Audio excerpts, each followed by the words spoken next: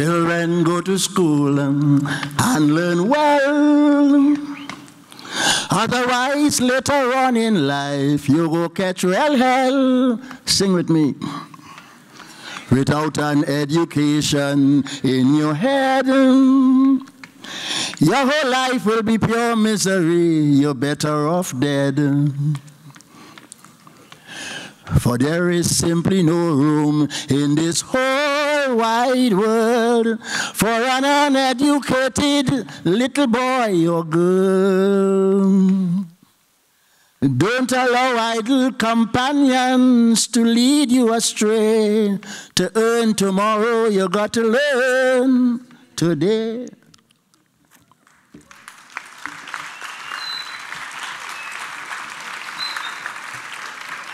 Mr. Moderator, Brother Kwesi Mutima, Mr. Curtis Manchun, Chairman of the Board of Governors of UTT, other members present in the board, Professor Daila, Narayan Singh, our President, principals, teachers, other presenters, students.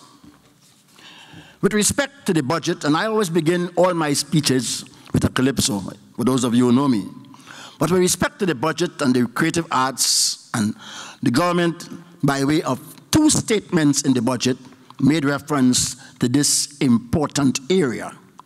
First, the finance minister named a company, the Trinidad and Tobago Creative Industries, to oversee the growth and development of cultural industries, and he named 3 appropriately focused subsidiaries: the Trinidad and Tobago Film Company, the Trinidad and Tobago Music Company Limited, and the Trinidad and Tobago Fashion Company Limited, to spearhead the growth of business development of these industries.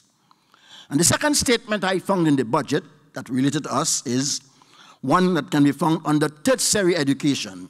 And the statement was, and I quote, "The government has been focusing on the development of our country's resources." I was looking forward to more in the budget. I expected more emphasis on the arts and culture, first because of the importance of culture to any society, and because the minister showed that out of a total expenditure of $61.4 billion, that $23.4 billion was expected from the non-oil sector, and you can check the figures. I expected more too because whilst we have placed the emphasis on entrepreneurial and monetary returns, very important, there was a need, I believe, in my humble opinion, to emphasize life, the aesthetics, in short, the all-round development of the individual. In other words, the arts as essential to human development. I expected more also on the arts, for in my view, there's a lack of feeling in this country for our cultural heroes. There's a low level of cultural literacy in the country. You didn't sing with me just now, you see that. And the budget, therefore, needed something to facilitate that as well, as the need to brand Trinidad and Tobago in dance and drama and films, even in musical areas. But yet I remain very happy and very proud because I know of the emphasis that the Honorable Minister of Training, Senator Ali Fazal Karim, I know of the emphasis he has placed on training, and he has stressed the need for more degrees and the need for skills training and trades and the trade school concept and the OJT training and metal industries. And I really want to congratulate him. I'm sorry he has left, because his whole life, he has been, everywhere he goes, he speaks about training and the need for training. So I know the government means well in terms of training. I was happy too when the Minister of Arts and Multiculturalism, Senator Douglas, when he was speaking the budget, he stressed the importance of Carnival and its contribution. And he said that Carnival contributes over $400 million to the economy, and that government expected to spend $100 million on the products. I was very happy that he understood the importance of Carnival. He didn't say, however, that Carnival is the most important area in the realm of creative industries. And he didn't say, however, that how much money is going out of this country through Carnival. Today, millions of our hard-earned dollars leaving this country and going to places like China, and New York, and as far as Japan, we import in feathers, we import in beads, we import in decorative materials. One of my students found that we import in nearly $1 million in glue alone, glue alone. All this is money going out of the country. So while we get in 400 million, we have to see how much is going out of the country. But what is the situation today with regards to our creative and cultural industries? First, there's a low level of cultural literacy among our people, our grads. We have lawyers, doctors, engineers, biologists who know very little of Trinidad and Tobago's history. They come like bandits because the bandits don't know nothing about the country. Most of the people who are bandits because they are culturally illiterate. A teacher called me last week since Sparrow was sick, and she asked me, Dr. Liverpool, tell me something about Sparrow, and I want to tell my class. I said, but you're a teacher? She said, well, I never studied Sparrow, but tell me something about him now. Very, very low. So many of our students, our trained minds, know little about marketing, about the business of music, of copyright, of Trinidad and Tobago's history. We gave a scholarship last year to a guy from UTT. We gave him a scholarship, and he landed in New York. And 2 weeks after, he called me. Dr. Liverpool, they asked me to talk something on pan. You could tell me something about pan or where I could find it. A shame. And we have lecturers, not only at UTT, we have lecturers not only at UTT, at UB, all over the place. And when I invite them to Ramlila, one lecturer asks me, what is that about? So what we have in the country is a lot of skewed people, they like this, they're leaning on one side. And today in our country, we spend millions of dollars annually on recording. We have been spending since 1914. What this country needs is a solid recording industry, a proper recording industry that will take care of our international standards. Too many of our artists are recording music under our house somewhere, etc. So we don't make a dent on the international world. Another aspect of the situation today, and I'm glad the ACT man says, accreditation. Accreditation for our artists. And there's a major gap. This is a major gap that one can identify in the budget, especially with regards to creative industries. Blue Boy called me last year, just after he won. He called me and he says, Jockey, I'm going to Miami. I said, beautiful, Blue Boy. He said, but I get a big work, I get a big work elsewhere. But they tell me I had to get a piece of paper. I say, a paper? He said, yes, a paper to say I was an entertainer. You could give me something like that. Accreditation for artists. I am a member of a committee appointed by the Ministry of Multiculturalism to register artists. And every week we get people saying that, and they're claiming to be panists, song engineers, writers, poets, choreographers, music producers. Some say they are music arrangers, music composers.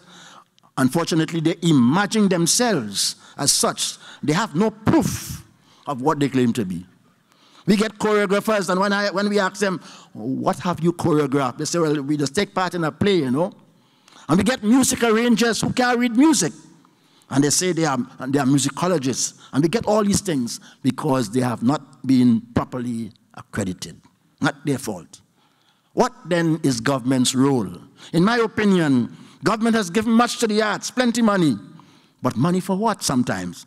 Money to produce shows, and that's fleeting. What is needed above all is funding for research. Research in the arts, research at postgraduate level especially. When I joined UTT, we had 7 persons in the postgrad area doing research. Senator Ryan, Selben Ryan, and all those guys. And today we have 1. More money for research. Today, we want to produce knowledgeable people in the arts, like Dagger. Again, Mr. Moderator, Dagger was given an award. And I have to be answering questions. What did I give Dagger an award for? Who is he? Low levels. And if I tell them, I say, you don't know about Dagger, and you went to secondary school? They said yes.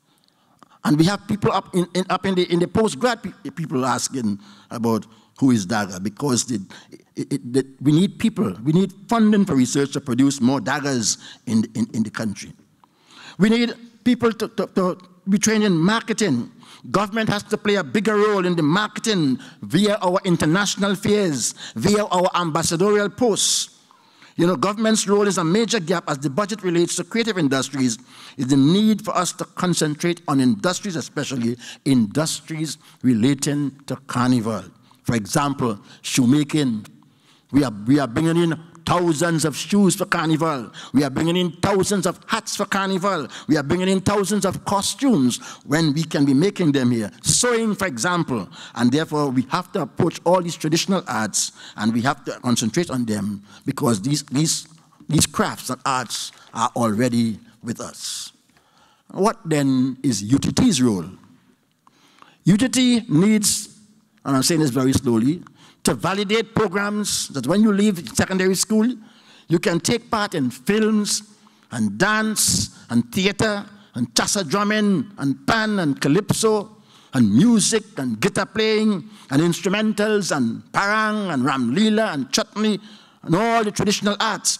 It is the university who must lead and offer accreditation for our students, not Mary's School long in San Fernando. It is the university must do that. And not simply to get you BFA degrees and BA degrees, but to give you certificates as performers. This country needs people to get certificates in performances. I was doing some interviews last week with the Vice Provost, and we get so many people who want to do the Masters in Carnival Arts, but they don't have the necessary skills. Some of them could just beat a pan. So we need to harness all these people and give them certificates, but give them certificates in the performing arts along, let me say it very slowly, along with the academic. We have to balance that person. It is the university who must harness all the wasted resources we see annually in the Better Village program to train them by combining the performance skills with the academic. And above all, the university must ensure that all our training reflects Trinidad and Tobago. I better say it again. All our training must reflect Trinidad and Tobago for branding. Training must be steeped in the Trinidad and Tobago ethic. So we must reflect Trinidad and Tobago in our training. For example, we must not only produce European fashions, don't want to hit the fashion people too hard, but we must produce fashions a la Trinidad. Fashions, we must produce Indian fashions and African fashions a la Trinidad. And not just European fashions. You know, I went to Senegal once and I was very posting, etc. And I put on my dashiki and I landed in Senegal. And when I reached there in the airport, I saw everybody laughing at me and giving me kouya-mout. You know what's kouya-mout? You know what's kouya-mout? You see low levels of the thing again. Look, kouya-mout is when somebody do so. So they give me kouya-mout. Ask your mother and your father when you go about that. And your grandfather. So I look back because they're laughing at me, and I ask them, what is the purpose of you doing me so? They say, are you a woman? I said, no, I'm a man. They say, well, men don't wear dashiki. Dashiki is for women. See that? I'm just showing you how you must be culturally literate. I too was culturally illiterate at the time. So if we produce a lawyer, and we produce lawyers who are not culturally literate, we produce bandits. If we produce lawyers who don't know nothing about Indian people, they're going to rob Indian people. And if we produce architects who know nothing about African people, they're going to rob African people. So we at the university have to produce the all-round people. All dancers, all pan men must get certificates that will lead them to diplomas and degrees. If a man can get a degree in Spanish, he could get one in Tassa. And we have to start doing that at UTT. A person must be able to get a degree in tassa drumming and in chutney and in calypso. I am longing to see one of my young calypsonians getting a degree in calypso. And we have to start that. Thank you very much, Mr. Moderator. So finally, the impact of the budget as it relates to development of the creative industries will be seen when people are trained and developed fully. And speaking of Tobago, UTT needs to offer all our students the same programs via video conferencing and technology. Let us all aim not just for skills.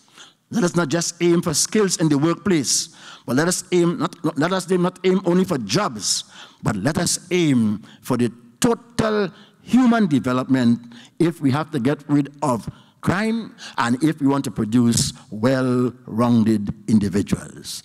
God bless you, and God bless you very much.